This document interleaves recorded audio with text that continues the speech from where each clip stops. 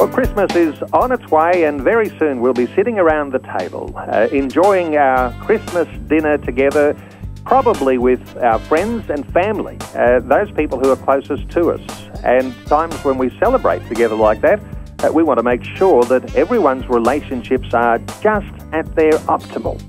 Really good relationships together. But there are some things that can go wrong. Let's talk about things from a financial perspective today. Gavin Martin from Cornerstone Wealth back with us. Hello, Gavin. Welcome back to 2020. G'day, Neil. Great to be with you again. Gavin, when you're sitting around the Christmas table, all sorts of things can go wrong.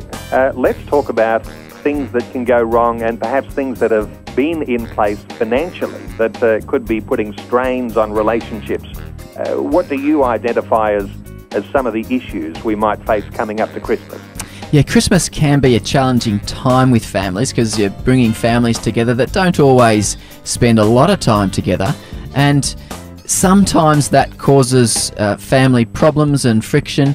And one of the times, or one of the issues that causes friction is often money, and in particular where family members have loaned money between each other, and one family member is expecting that money to be paid back, and the one that borrowed it is not able to or not willing to pay that money back. And Christmas dinner can taste a lot different and have a bitter flavour, I guess, when that scenario is in place. And I think there's a few old sayings and things that go around about the wisdom of families owing money to one another. Yes, there is. It's often better to gift money to family members if they are in need of the resources rather than loaning the money to them, because there is that biblical principle, I think it's Proverbs 7, I think it was, where the principle is introduced about the borrower being servant to the lender. So if you're got money and you've loaned it to a family member, they're effectively becoming your servant because they're tied to you with this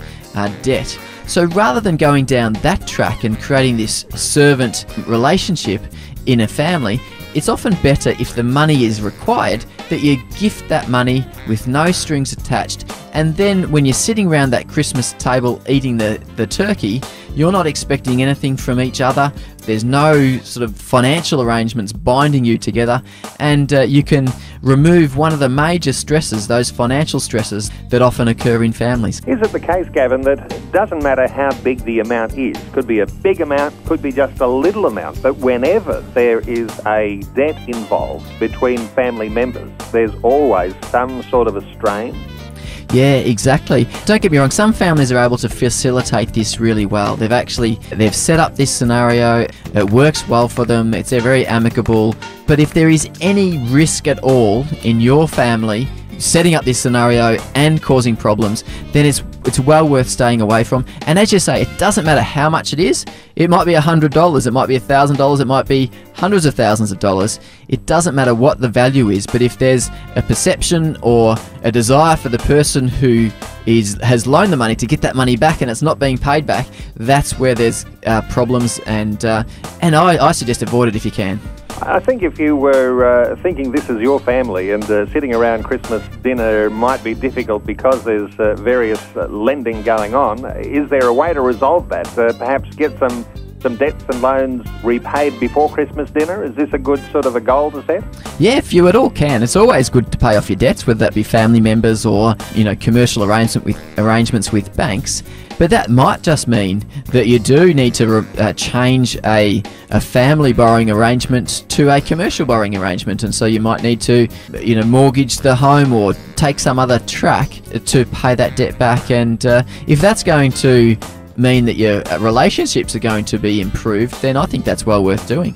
It's amazing, isn't it, how finance makes a huge difference like this, because as soon as you are the one who is the lender within the family, then you almost try to avoid the one who has graciously and almost, you could say, lovingly lent you the money in the first place. But because there's that unseen written expectation, because there's that unseen expectation upon you, because you are, as you said, a slave to the lender, there is not an equality within the family. Yeah, and you mentioned that one way to resolve this issue is that you could, the lender could pay back the money, but the other side is that the debt could be forgiven as well.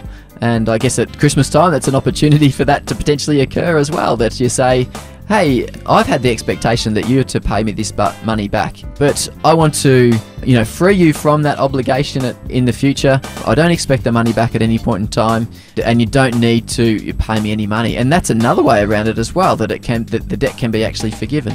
Wow, that's a tough one, but I can imagine there'd be real relief within families if brothers and sisters were able to forgive one another debts that are outstanding and start a clean slate before the new year. That's quite mind-blowing. And sometimes it actually motivates the person who lent the money to want to pay it back at some point in the future. They've been freed up, they don't have the obligation to pay the money back, but at some time in the future, often they come into resources and they just want to do it. And so it's just a lot more freeing structuring it in that way than it is to actually have this, you need to give me that money back. It's just a real freeing situation to be in. So Christmas dinner tastes different. How does that saying continue, Gavin? Christmas dinner tastes different when you owe somebody else money. So it's a good thing to settle debts in the family before Christmas dinner so that you can enjoy the fullness of that family celebration without the hindrances and the challenges that come from being the slave to the lender. And of course those things are very real, and anyone who is part of a family who's ever lent money within a family knows that it does create tension even when there has been the best of intentions in the first place. Well, tremendous wisdom, and I think we'd be looking forward to a great Christmas dinner with family around the table and no tensions because of debt. Gavin Martin, great advice today, and just to mention that people can visit your website at Cornerstone Wealth, and you can Google Cornerstone Wealth. There's also a link there on our website, the 2020 page at vision.org.au. Gavin Martin, always great talking. Thanks so much for being with us again today on 2020. Thank you, Neil. Great to be with you.